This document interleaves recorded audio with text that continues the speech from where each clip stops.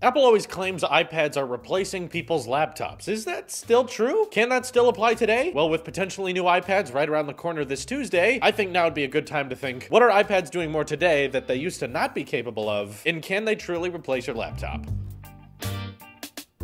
On top of that, I would like to also mention some apps I recommend, some tips and tricks that I may be repeating today because I've talked about these apps in the past before, but we have a lot of new subscribers. In fact, we just crossed 80,000, which means that there's a lot of new viewers watching, and I thought I'd recommend those apps to you. So first of all, that first question though, can an iPad replace your laptop? And of course the answer is it depends. Everyone knows that, but today's video we should be focusing on where you draw that line. And I can say from watching people in my personal life, a lot of people who use laptops for either using social media, writing documents, writing emails, maybe watching some movies, even playing some music. People who used laptops for casual things or even some light workplace things like spreadsheets and documents, for them, iPads can replace a lot of what they do, especially my parents. They used to have a desktop computer that they would use for all their email and browsing the web. Now they don't need to because they have iPads. They're a lot cheaper, they're a lot more portable, they can pack them into bags easier. They even find them easier to read on because of their touchscreen interface, which means that renting things on Amazon Kindle and iBooks are a lot easier to read through. And I do think it's safe to say they apply to a lot of the population. A lot of people are like them. There's less and less reason to buy a laptop anymore. They're more expensive, batteries won't be as good. And what's interesting about this new iPad revolution, more people switching to that, is it means that there's not as many ports as there used to be. Now you can't use thumb drives anymore. Now there's no SD card slots. So what changes? People's demand. Now we have more people storing things in the cloud and using less flash drives. Less things being stored locally and more things pushed to the cloud. And I know a lot of people probably saw the title of this video and went straight to the comments just to say iPads can never be truly as good as a laptop. They don't have the right architecture. They don't have the right app support. I can't run Adobe Premiere on my iPad, so tablets will never replace laptops. Keep in mind, the number of people who use laptops for more and more pro features, that demographic is kind of shrinking, and that is by no means the majority. There is a whole new market now that is growing. If you look at tablet sales in 2017, primarily iPad, but to me that's because Apple's the only company making really good tablets. If you start to bring up the Surface lineup, we can kind of debate which is better, but most people would agree the Surface Pro does not count as a tablet. It's more of a laptop. A lot of people may not know this, but this very channel, before we got some real traction and before this was my full-time job, I actually made all of the tech videos on my iPad Pro. Long-term viewers remember this, but originally I would film all my videos in that attic with the green walls and my little DSLR. The same DSLR we used in the S9 unboxing video, the straight down angle. Still have that camera, still works great. That was my only camera. I would film with that, take the SD card, plug it into this little guy, which I highly recommend for people who are interested in starting their own YouTube channels and are on a huge budget. Maybe they can't even afford a good laptop to edit on. iPads are fairly capable when it comes to video editing, and they don't cost that much. A good one even costs like 600 bucks. Trying to find a MacBook that good? Yes, well, it'll be capable of running Final Cut Pro and Adobe products, still is quite a bit out of the range of what a lot of people can afford with iPads today. This, I think it's like a $30 adapter, but you can probably find cheaper ones on Amazon now. It just lets you plug an SD card into your iPad, and then you can import it directly into Photos. It could even take 4K video, and you could load that into iMovie and edit it in there. This is my first video editing app I recommend to people who want to edit videos, make some good looking stuff on their iPad. It is a very capable editing app. I'm very confused why it doesn't support the iPhone X's display yet, but still, I highly recommend it because it's good at loading in music and doing cutaway shots, which was a big deal for this channel. I needed to be able to make lots of jump cuts, add music, and add cutaway shots so you guys can see what I was talking about. You'll notice on the Android market, apps that are capable of doing all these kinds of things are not very common, whether that's because there's no developers over there's no people buying apps over there, or maybe it's just because Snapdragon processors are slow and no one wants to even try, but Apple has several good editing options for when it comes to iPad, when it comes to video editing. Now we're already seeing with the iPad Pro lineup that Apple can even push 120 Hz displays, which means that even if you want to bring up, well, tablet, iPads, they can't do the same kind of gaming performance as my laptop. Of course, that's true. They're much cheaper, they're much thinner, they don't have fans, but there are a lot of games on the App Store that support the iPad Pro, which is an above 1080p display, and a lot of those games are supported at 120 Hz, that Pro Motion. And I'll echo that to all you people who defend the Razer phone so much. It has that 120 Hz display. This makes it a good phone for gamers, or it's a gaming phone. You guys can't seem to decide. Regardless, regardless, that can still apply to the iPad lineup. On top of that, just because I've moved on to bigger cameras, bigger editing rigs, I'm not saying that professional YouTubers can forever edit everything on an iPad, but it's great for people in education, it's great for people who are learning, and I definitely learned a lot from just running my entire YouTube channel on one iPad via apps like Puffin, which is a desktop emulator. If you download this app, you can quickly, by default, access the desktop versions of a lot of web pages. So for instance, for creators in YouTube Studio, when you do it on mobile, a lot of the options are turned off and it just keeps telling you to go use the YouTube app. And even the Creator Studio app does not allow you to do a lot of things. So I have the Puffin app for those features I can't access on Creator Studio. For instance, when your videos get demonetized, you can't review them on mobile. You have to use a desktop. But if you use that Puffin emulator, you can request a review from your iPad or even your iPhone. You can add mid-roll ads to longer videos if you're on desktop. When you're on mobile, you cannot add ads to the middle of your videos, only on the front and end. And of course, with the help of a pretty cheap stylus, you can be very precise on that larger display. Whether it be Apple Pencil or some third-party one, it helps a lot, while still being under that price point of a typical laptop. So yeah, I edited quite a bit of videos in 4K on my 2015 iPad Pro. I don't have the need to do that anymore because I've moved on to larger things, and trying to edit these types of videos that take up hundreds and hundreds of gigs would not be very practical on an iPad. But if you're just starting, if you're growing up and you want to learn, I definitely think that experience of using it on a smaller device and that interface will make you appreciate the days of switching up at a later point. So don't get me wrong, when I'm talking about this video about iPads replacing laptops, I'm not saying no laptop has a purpose. I should bring up that in 2016, when I got my MacBook Pro, that laptop ran the entire network for several years. They're not useless. I'm just saying that for the vast majority of people and a lot of people learning and coming up, iPads are great, affordable tools for learning all this kinds of stuff. Another app that's a little bit pricey, but I've recommended it in the past and seen a lot of success with a lot of up-and-coming creators, is the LumaFusion app, which works on iPads. And this is kind of a premier version of iMovie. So if iMovie seems a little bit too basic on the iPad, this app gives you lots more options. You can do multiple layers. And the big appeal for me in LumaFusion is it has export settings. So when you're exporting something, you can decide what you want the bitrate to be. If you want this to take up a bunch of space and look really good, you can allow that, which is really nice, especially since we have iPad Pros that have half a terabyte of storage now. That's pretty cool. So apps like that really have more customization and options for when you want to get into some more hardcore editing. That does cost a bit more than iMovie because I think iMovie's free now. But if you're considering just trying to take an iPad challenge and edit stuff just on that, you could be like my good friend Randy, who we recently had on the Tailosive Tech podcast. Really friendly guy, and he also did the iPad Pro challenge where for a while he just edited all his stuff on his iPad. And it comes out pretty good. So he can attest to LumaFusion for being a pro editing app. Even though I've moved on to stuff like the iMac Pro, I still use my iPad for my job every single day with this app called Over. I've recommended Over a lot, but I cannot stop recommending it. It's basically a very intuitive and user-friendly version of Photoshop. You can mask things, you can add different text fonts, you can install your own fonts. It does cost a little bit of money if you want to pay for certain packages, but it really helps me when making video thumbnails. There's even a specific section that lets you search Google for already pre-made masked out objects. So if I want to bring in something like the iPhone 10, I can just search that. If I want to bring in the Essential phone or the S9 to a video, you can just Google search it and it will show you a bunch of pre-masked images that it's found online. That's extremely helpful for photo editing. It has drop shadow options, color options, masking options. Overall, just a very useful app, and you can even save things as a PNG, as a JPEG, and they even let you keep certain files in the cloud. So those are my go-to apps for people who are trying to make YouTube videos or trying to make video content with an iPad is iMovie, LumaFusion, Over, and Puffin, of course, if you want to be a YouTuber. And of course, accessories like this, the SD card to Lightning adapter, which allows you to use professional cameras with your iPad, because while iPads can have pretty good cameras and your iPhone can have a pretty good camera, I still don't think any smartphone can really compete to what a DSLR can produce. They have actual optical zooms, which helps with videos looking better, and the sensors are actual sensors. They're not cameras trying to guess what an image is supposed to look like. Our phones are getting really, really good at recording video, but that compression is hard to ignore. That's why I recommend finding some cheaper DSLRs. There's a lot on Amazon, and you can start your own little studio now just with an iPad, being the core of everything, being able to export, make your video thumbnails. Even for some cutaway shots, the cameras on them are not that bad. And I thought this would be a fun thing to highlight, as it sounds like we're about to get an even cheaper iPad available this Tuesday. If that's true, I hope this video is helpful for you. If people are interested in buying that really, really affordable iPad, use some of that extra money on some of these pro apps so you can do some cool things. They have great games on them too. I use my iPad Pro for gaming all the time. I love using Netflix and picture-in-picture while I'm playing games, so even multitasking screen's really good. It's just an overall very capable device, and for a lot of people, that's all they need from a laptop. So I think over the next decade, we're gonna see a lot more people, especially in the consumer market, who are just like, do I really need a whole laptop? I think an iPad can get me by. Can do some light video editing, some cool gaming, while not breaking the bank account. So I hope if there's some up-and-coming YouTubers watching, you can take that into consideration. You can be on a budget. And even if you don't want to edit a bunch of videos on your iPad, there's still great productivity tools, great for typing, great for making video thumbnails, as I still do. And I think it's cool to see them rise in the user market as more people adopt to just having a touchscreen and not using a mouse as much as we used to. What are your thoughts on this? I'd love to hear them down in the comments below. This is your Apple Shapiro, and I will see you in the next one.